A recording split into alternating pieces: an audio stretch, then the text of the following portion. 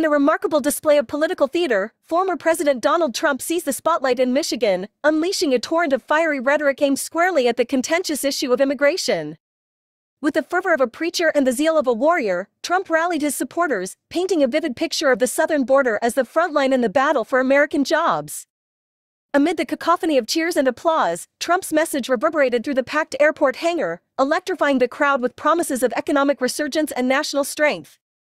His words, a potent blend of warning and defiance, resonated deeply with his fervent base, tapping into fears of economic displacement and cultural change. As Trump lambasted the Biden administration for its perceived failures on immigration, the atmosphere crackled with anticipation.